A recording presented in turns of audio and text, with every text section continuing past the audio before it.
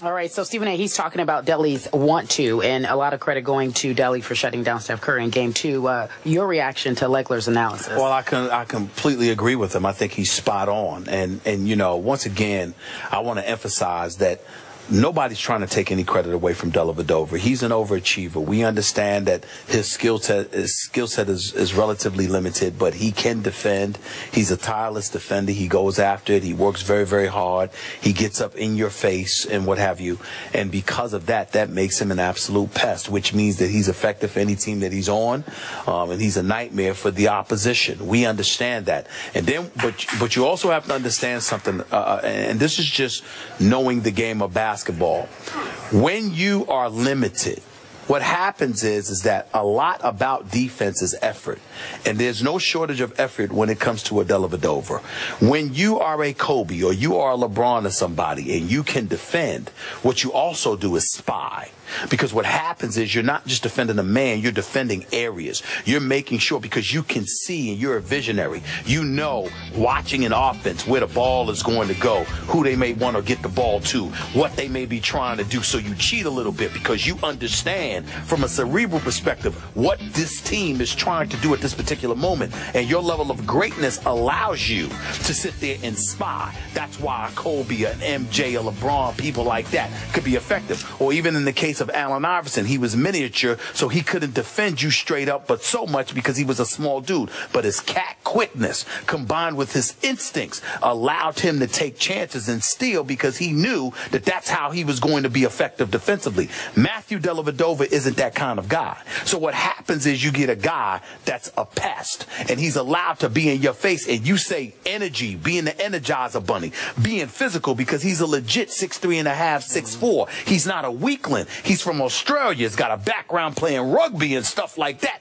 So he doesn't mind banging, doesn't mind getting physical, doesn't mind engaging in some of those tactics that, dare we say, today's players are relatively immune to, because back in the day where it was a more physical brand of basketball in the NBA, okay, in this day and age, it's not like that. So it's one thing where every little ticky-tack foul gets called, but it's another thing if it doesn't. If it doesn't, it can really affect you as an offensive player, because that guy is pestering you. And if Matthew Dellavedova deserves credit for anything, it's the fact that somehow, some way, he actually gets away with being in your face and being physical in today's brand of basketball. There's a skill that comes along with that elevates him to being one of, dare I say, the premier defenders in this game. And he deserves credit for it. The reason why I think, however, Skip, the reason why I think, however, you've got to pump the brakes with it is because, unlike any other sport, if you're going up against a guy whose game is predicated on athleticism and elevation and playing above the rim, different ball game. But when you are going up against a shooter who can pull up from 30, it's very rare in the day, other than denying them the basketball, it's very rare in the day that a defender affects them. What affects them is not getting the basketball. But once they have the basketball, unless you're blocking their shot, it doesn't affect them. It's just whether their shot is falling or not. Steph Curry missed shots he normally makes under the duress that was applied to him by Matthew Dellavedova. Steph Curry has made those shots against other people. He just missed the other day. Okay, now, time out. You're losing me. Did you just call Matthew Dellavedova one of the premier defenders in the league? Yeah. Yes.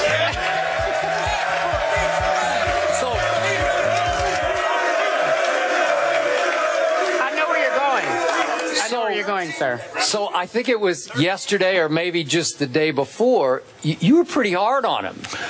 Skip Bayless. I thought you gave him next to no credit, and now he's... that's because you don't listen. I think I listened too hard. It's okay. I think I heard it all. No. What you do is you give your opinion, and you're so fixated on it that anything that remotely deviates from it throws you a curve. But in the end, what it comes down to is this. Like, don't you and I both agree that Tony Allen is an elite defender?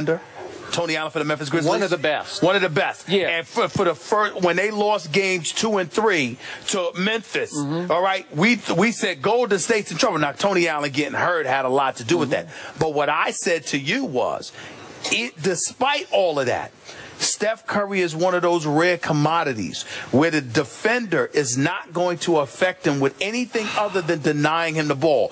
Once he has the ball, the shots that he takes, Skip, it doesn't matter whether somebody's in his face or not. I've seen Steph Curry. I've seen Steph right in his face. I've seen not if you don't block his shot, because I've seen Steph Curry with his eyes closed hit threes. That's how good he is as a shooter. See, what gets me is your respect that you're giving Delly is grudging at best. You're sort of writing him off. You're undercutting him as an overachiever when, in fact, I watch his feet. Those aren't overachievers' feet. Those are star defenders' feet that I'm seeing. And that's what Legler had to go back and break it down. You know, sort of slide for slide. I'm going to look at this one. I'm going to freeze it. I'm going to freeze it. I'm going to freeze it. And I'm seeing a guy who, on film study, Dellavedova after the game the other night on SportsCenter talked about how much tape he watched of Steph before the finals started, because they had all those days to get ready.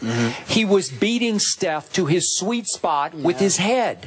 And again, that's borderline. I'm not going to call him a star yet, but he's a borderline star defender, because I saw him do it against Derrick Rose, then I saw him do it against Jeff Teague, and now I'm seeing him do it against Steph Curry. And again, you're right. He's listed at 6'4". I don't know if he's quite 6'4", but even though he doesn't look muscular, I think he packs a wallop. He is beating Steph to the screens and through the screens, and he's keeping that body on him, and he's wearing him down a little bit. And then it past is too dismissive, because he's getting there and getting a hand in his face before Steph can get comfortable to do his little flick shot.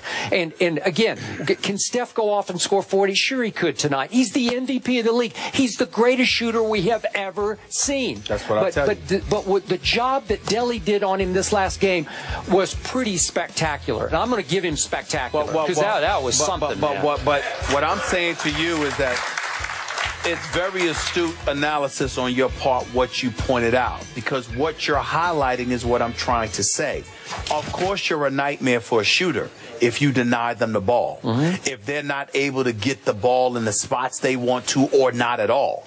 My problem is that you take it to the nth degree and act like if Steph Curry had the ball and Dellavedova's in his face, it's going to be a problem. I am saying to you that the tactics that Dellavedova utilizes in order to deny Steph Curry the ball until the shot clock is late, or late in the shot clock, or spots away from the places he wants to get the ball, that's a different ball game. But I am telling you, if Steve Kerr and those guys set enough picks and screens and facilitates Steph Curry getting the basketball, and he's straight up with Dellavedova, I am telling you, he will eat that boy alive. Okay. That's what I am saying. Let's be clear. To eat him alive. You know what he's going to have to do, and he said this after the game, Steph did? He's going to have to drive the basketball more, because what Dellavedova, I'll get it right. Dellavedova. Delly. Yeah, Delly Trey. Thank you. Delly Trey. You're not getting it right. Delly is beating him to the three-point line. He's playing for the three or the jump shot. He is daring him to drive the basketball. Is that what Steph does best? I don't know. And listen, and all I'm trying to do is differentiate and highlight the difference between a lockdown defender and just a guy who's a smart defender. When I think of a Tony Allen, when I think about when a LeBron or a Kobe, even a D Wade or somebody like that, lock down on you, you have the ball. You're face to face with them. They get lower center of gravity. They spread their arms. They're like, let's go, me and you. I am saying to you, that ain't Dellavedova. No. The Dellavedova that will deny the basketball and get you away from your sweet spots and does all of this stuff ain't the dude that gets low center of gravity, spread his arms and like, let's go. Me, I'm talking about LeBron and them saying, move the hell out the way. I got this dude. Let's go. Sure. No, that ain't Dellavedova. Not against Steph Curry. He does that against Steph Curry. I'm going to tell you what my man Charles Barkley said. They said, get the limo. Make sure he gets to the game because Curry going to eat him up. That's all I'm saying. Now, Tony Allen could do that. Tony Allen with Mike Conley Jr. They'll sit up there. Move. We got this. Okay? Deli ain't that dude. Deli's good. Deli's impressive. He ain't that dude. Pump the brakes. He ain't that dude. Okay. Not against Steph Curry. Okay, we saw what Steph did to LeBron late in the game. Little stop and go, little step back, right? Yeah. Okay, he's capable of doing that. Deli is better at defending that kind of shot than LeBron is. Just don't. It's doing it with your head more. It's anticipating the move more. Now, what I did love about the tagline for Tim Legler, what we just saw, I'm with Tim. 48 hours worth of Steph Curry, the MVP, having to hear Deli, Deli, Deli, Deli. And now we'll see what he'll bring tonight. I'm telling y'all right now, Deli don't get any help. He tried to play Steph straight up. If Blatt and LeBron and those boys do that, Curry will drop 50 on him. Y'all ain't playing. People better calm down. This is Steph Curry we talk about. Yeah. All right, guys. We're holding court after the break. Carrie's court. It's an opportunity for the fans to talk to Skip and Stephen A. We're back in just a few moments. First Take on the road at the Supper Club. First Take is presented by Chase, celebrating small business. Learn more at missionmainstreetgrants.com. And in part by M&M's. Movies are better with M.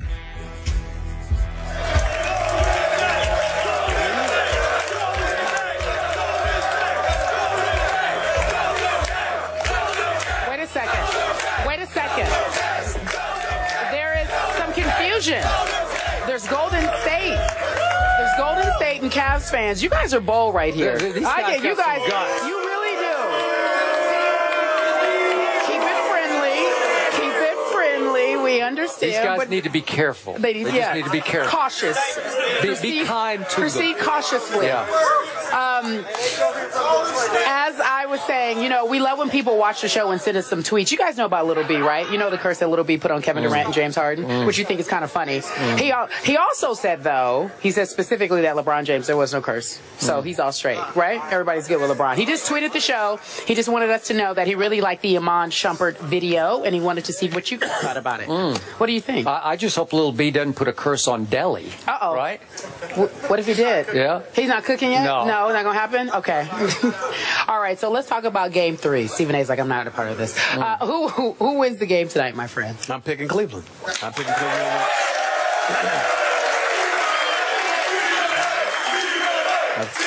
Oh, stop it.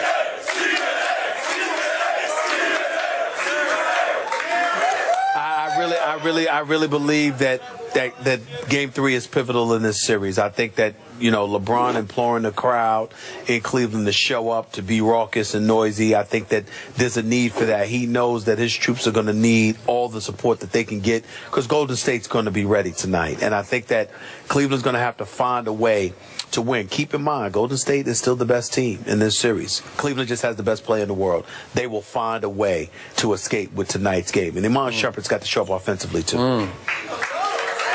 Okay.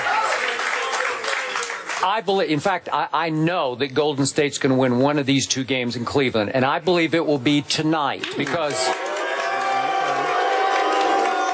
I believe Steffi owes his team a game, and I think he will give his team back a game tonight. I got 100-98 visiting team. Let me tell you what we owe you guys here in Cleveland. Another show. We'll be here at 3:30 this afternoon. Please join us, will you? We're going to be on ESPN. Skip Bayless and Stephen A. Smith. I'm Carrie Champion. Thank you for watching again.